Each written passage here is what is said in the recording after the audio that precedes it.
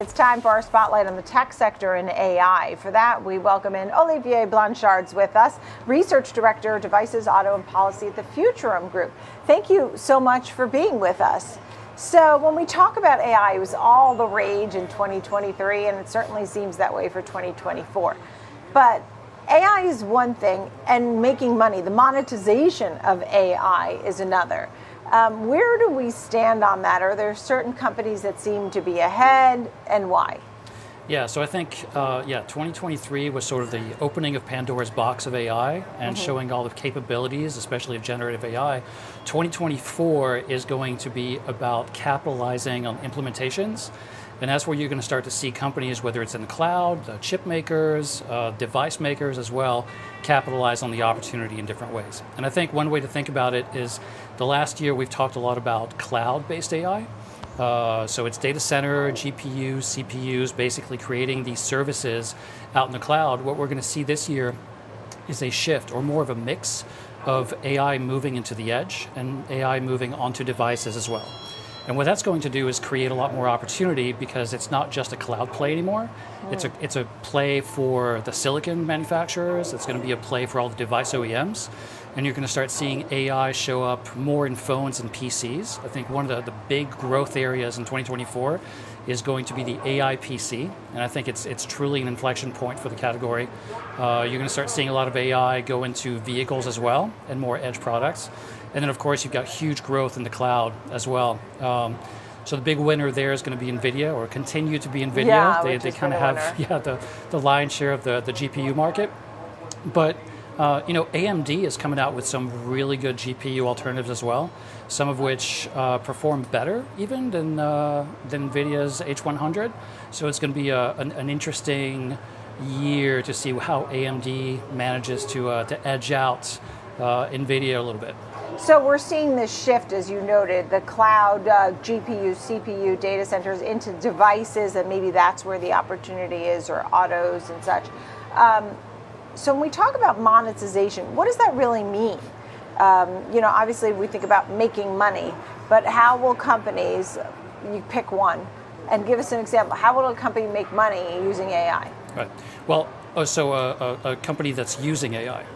Not as opposed to creating products that or either create services. I don't know. Okay, this is your conversation. Right. You tell us. I mean, where the growth is. The growth is going to be everywhere.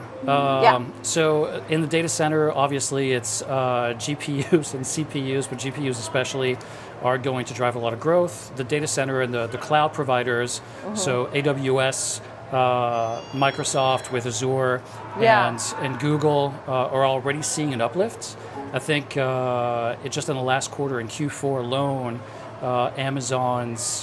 Microsoft's Azure growth was 30% higher because of AI. So we're seeing a demand for those types of services. On the device side and on the edge side, the PC segment has been going through a slump for the last 2 years. It's coming back, but AI PCs are going to shift so many inference workloads onto the PCs and out of the cloud that it's actually going to be more economical for companies to buy AI PCs, and I think that's going to create a lot of drive for the PC comeback. So I think by the end of H2 2024, we're going to see the PC market reinvigorated by the AI PC. So people are going to want to buy those PCs that have that implementation of AI embedded in it. And then where does a name like Tesla fit into this story? Well, Tesla's been an AI company from the start, right? Yeah. So on the one hand, they buy a lot of GPUs, they put AI in the cars, but there's also a huge data play that doesn't get talked enough with Tesla, which is basically that all of their vehicles collect data and analyze that data and improve its ADAS solutions. And all that happens mostly in the cloud. And so the inference workloads that are necessary for this are going to be accelerated by this shift. And I think that Tesla kind of has a head start on everybody else on all the ADAS platforms. So I think that you might see Tesla's ADAS systems improve significantly in the next year. When people talk about Tesla and what a disappointment it's been, there was a lot of, it got hit hard in the last couple of weeks.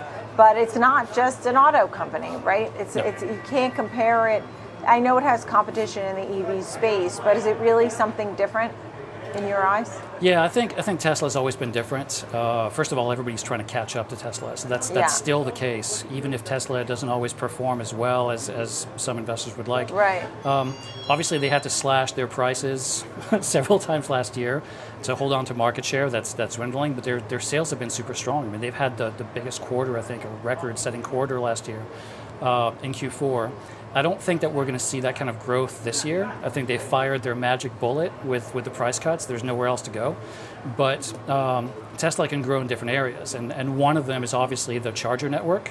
They're also selling some of their hardware solutions to competitors to their own network now. Yeah. So Tesla's going to find areas of growth. I just don't know that it's necessarily going to be, the 35 to 38% growth in sales that they saw last quarter. Right. That was, obviously had been growing so fast, so slower growth. What happened to the Metaverse? I think the Metaverse is on hold for a bit, and it's been good to see Mark Zuckerberg sort of put that on the back burner a little bit and focus instead on creating the devices, creating the interface. Right. And I think one of the more interesting things, to circle back to this AI play, is that the magic interface, I think, for the XR category, which includes everything from AR all the way to VR, is and includes smart glasses as well, is the voice interface, is the built-in on-device AI. Because you don't necessarily want to be tapping your glasses or doing gestures all the time. Sometimes you just need a very thin client on your face that doesn't weigh a lot, whether it's smart glasses or AR glasses, that you can talk to and you can tell them to do things. And I think that AI and voice interface is going to be key to mass adoption, especially in the lower tiers for the smart glasses and AR glasses as well when they come out. Have you tried some of them? I mean, can you tell us about the level of coolness? I mean, your experience? It's getting there. It's taking longer than I'd like. I think Apple's Vision Pro is a fantastic first shot at the product. And it had a lot of demand, and then all those pre-orders. A lot of demand, a lot of pre-orders. I mean, it's still a niche product. It's extremely expensive. It's not for everybody, and it's a first-generation product. But it's Apple, so you know that there's going to be a pull. But I think the mass adoption is still going to be with AR and thinner glasses, things that you can wear all day, that don't weigh a ton, that have more battery autonomy, and that allow you to actually do things that are more productive than just the entertainment. VR is nice, but I'd like to have glasses that help me shop, that help me work, that create more virtual desktops for me at work, and that I can take with me everywhere I go, that utility to my day. So AI investments, AI implementation, AI growth, it's all so exciting in all the ways that we're seeing these opportunities. On the other side of the coin, there are dangers. And that is something that everyone focuses about. Any thoughts on that in a big picture, sort of broad brush? Very broad brush. Any new technology comes with a lot of goods and a lot of bads. So on the one hand, I think that, some of the larger companies, tech companies, are in DC today talking about how to keep kids safe online. Obviously, AI is creating a whole new slew of potential problems with deep fakes and other types of use cases. So that's not necessarily something that has anything to do with the market itself. I think that's more about legislation and about the companies also taking a stance on where they want to prevent certain use cases from happening. But I think for safety and security reasons, AI on devices, not being in the cloud, is also going to help the enterprise and users keep a lot of their data secure online while they're using AI applications. And so I'd also look to Qualcomm and its ARM-based AI PCs that are going to be coming out in H2. I think they're going to be they're going to have something interesting to bring to the market. Oh, that's interesting. Okay, so that was a good teaser for the second half of the year for Qualcomm. Thank you for that, Olivier Blanchard of the Futurum Group. A great conversation. Appreciate it very much. Thank you.